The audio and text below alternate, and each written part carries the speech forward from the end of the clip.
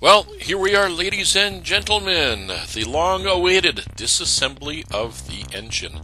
It's been sitting for over 8 years. It was pickled, or fogged. Well, let's find out if there's rust or what the condition's in. Hope you enjoy it. Thanks for watching. Well, welcome back to the hangar. I'm back here again for the next day. This time I am going to be working on the engine. So I've cleaned up a lot of stuff around the engine. Follow me while I turn you around and make you dizzy. Oh, and before I do that, at the very beginning of this video, I'm going to say, hit the like button, and right down there, and make a comment, say hello from wherever you are, and subscribe if you feel like you like what you're seeing. So, now that I've finished the obligatory message from the network, the network. Let's spin you around, hopefully not making you dizzy. Okay,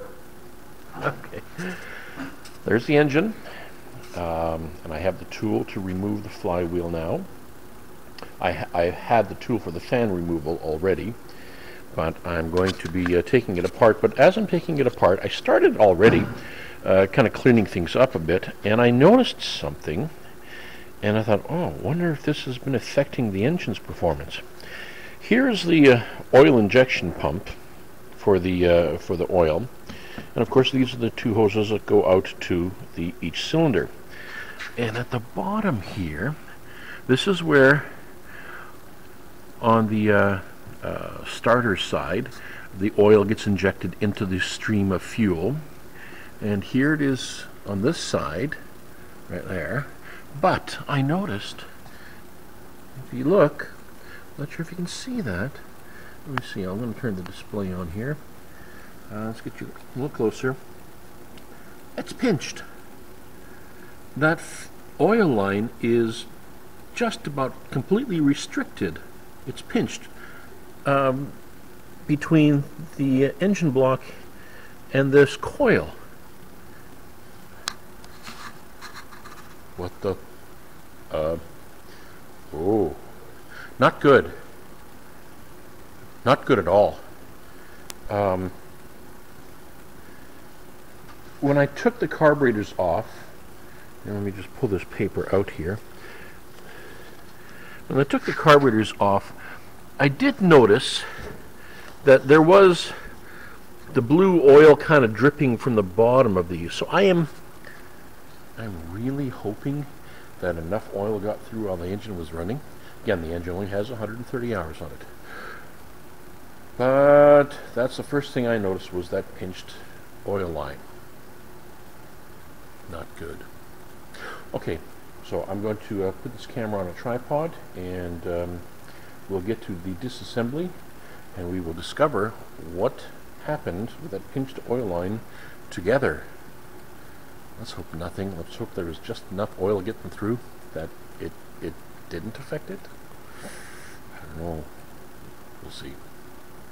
Okay. Thanks for following along. Appreciate it. That's as Mike Patey says, and I'm using this. I'm stealing it from Mike Patey. Back to work.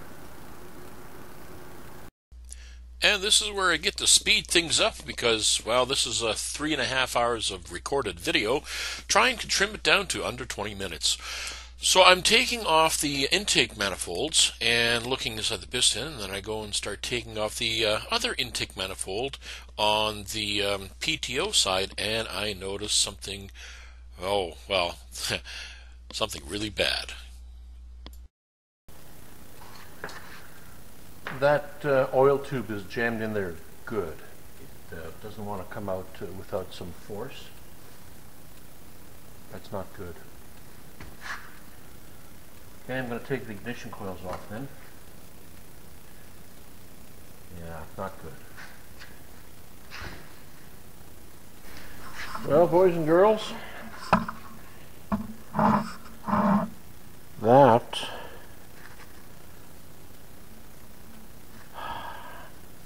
if any oil got through, I would be absolutely amazed. Yeah, well.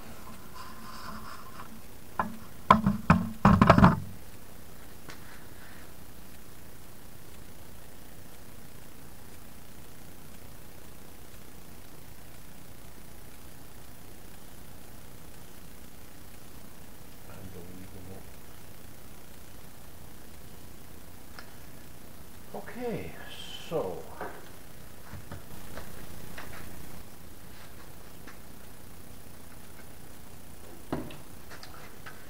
yeah, that's just wow. Okay, what does that mean for the engine?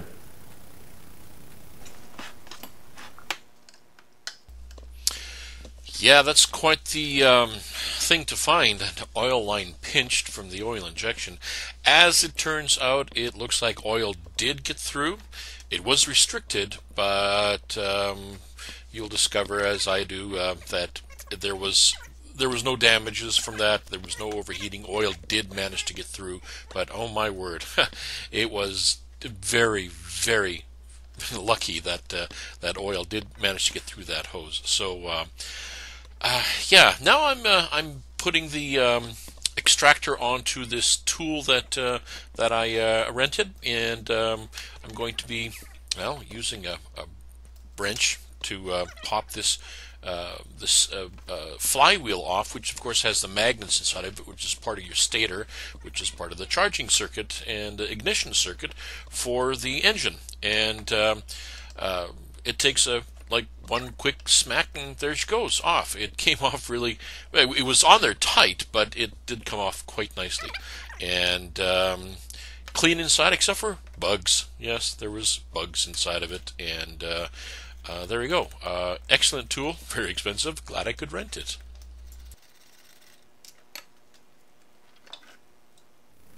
Now I'm leaving the engine plate on until I get most of this off, because it's a stable platform.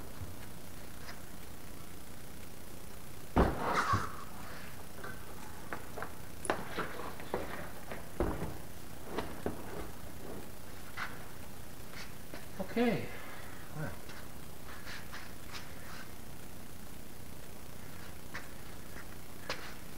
I'll be right back.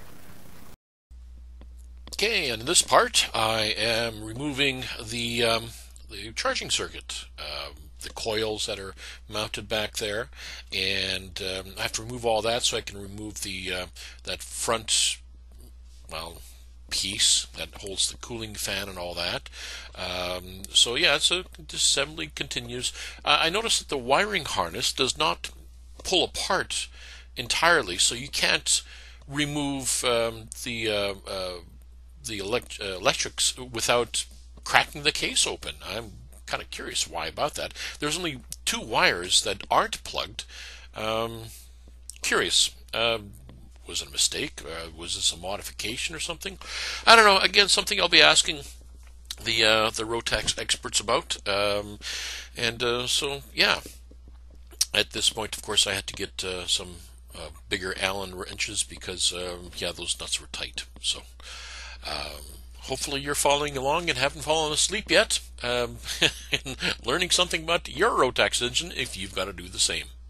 And it was back to normal speed. I'll be back to you in a second. Well, let's take a close look here.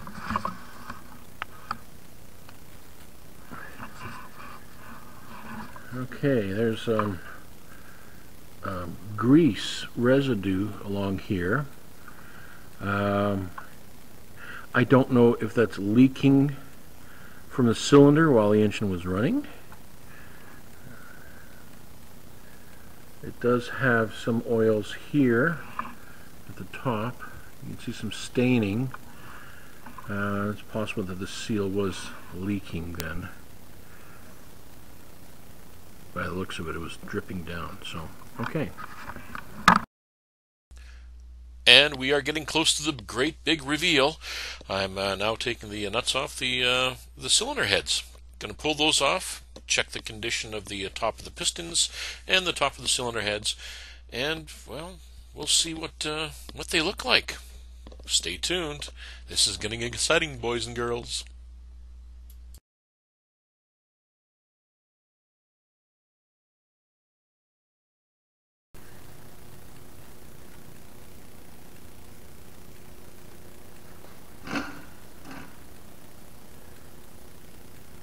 Kind of wet, which is good. There was fogging compound in there. Yeah, that's the condition of that cylinder. Set them aside. And yeah, there's carboning on there, obviously. But overall, I'm not too disappointed. I'm going to change this angle here. Okay.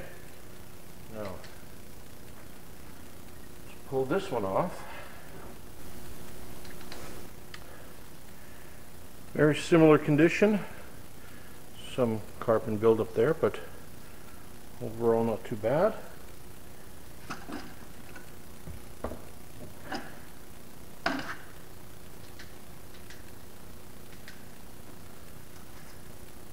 Top of the piston looks good. In the frame. We'll give this a shot. If you can see in there, I don't know, nice crosshatch pattern, no scoring, no scratches, no signs of overheating on this one either. Mind you, this is the one that had the good oil. Take a look at this one. And this one as well. Looks like it's not much to worry about. Both exactly the same. And I'm going to take detailed pictures and I'm going to send them into the Rotax Service Center. I'm going to ask them for their opinion. And as far as the pistons are concerned, well,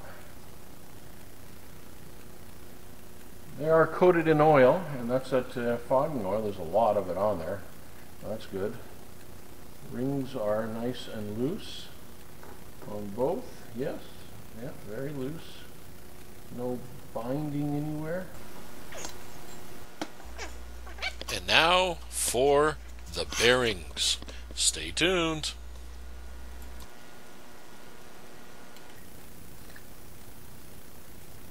Okay, I'm feeling for any sign of a lump, bump, spot, or a sound. The inner bearings are good.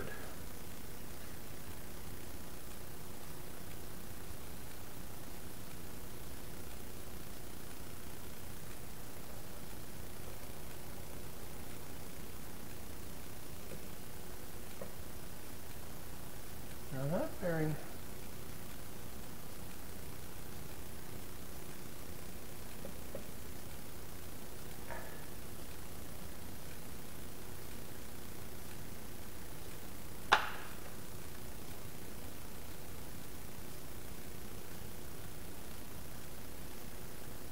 the only bearing I'm concerned about kind of rattles a little bit.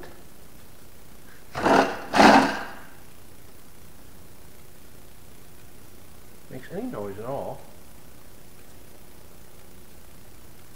Is this PTO bearing? The outer bearing on the PTO side. The rest of the bearings are buttery smooth, quiet. No lumps, no bumps, no nothing. Okay, now.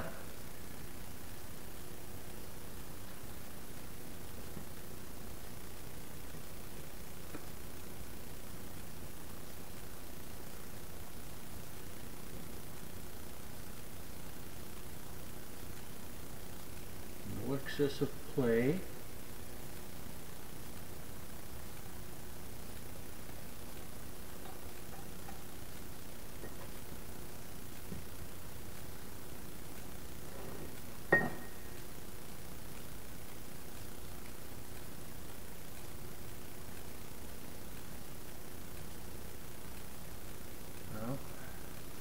think that's all right. Okay, I'm just going to clean up and pack up. Hopefully this wasn't too boring watching me disassemble, but I had to do this. I had to find out what's inside the engine. And if some of you know what this blackening at the bottom of the pistons, if anybody of you out there have worked with these Rotax engines, I have not. I've worked with other engines, all 4-strokes. Actually, I have worked with 2-stroke engines, but not to this degree of tearing them down. I've rebuilt engines, well, okay, V8s, mostly Chevy 350s for the racetrack. Been doing that forever. And I've also rebuilt motorcycle engines for the racetrack, you know, from the ground up. I don't recall seeing a lot of this carboning at the bottom of a piston like that. I could be natural for this engine. If you know for a fact, leave it in the comments that you've seen it before, and you know, if you're guessing, well, let me know that you're guessing, okay? But ultimately, don't take offense, but I am going to talk to an expert, a fellow who's been at this for forever, and he's the fellow that sent me the tool to disassemble. They rent the tools out. So I'm going to speak to him about it and see what his recommendation is. And he's a long-time, well-respected Rotax and mechanic and shop owner, and he's kind of like the go-to guy for a lot of people in Rotax. He's based out of Vancouver, British. Actually, not Vancouver. I think he's in Surrey, BC, or is it Langley? I don't know. It's in British Columbia. So I will be speaking to him and find out what he has to say, what his recommendation is. So that's it for today. Thanks again for following along in the boring disassembly of the engine and the discovery of what's wrong, if anything. That oil hose was bad. Okay, gotta go. Bye-bye. And with a knock on the hangar door, I kind of rushed out without saying, keep your stick on the ice. And thanks for watching me work here in the hangar. Alrighty, thanks again. Like, subscribe, and leave a comment. Thanks for watching.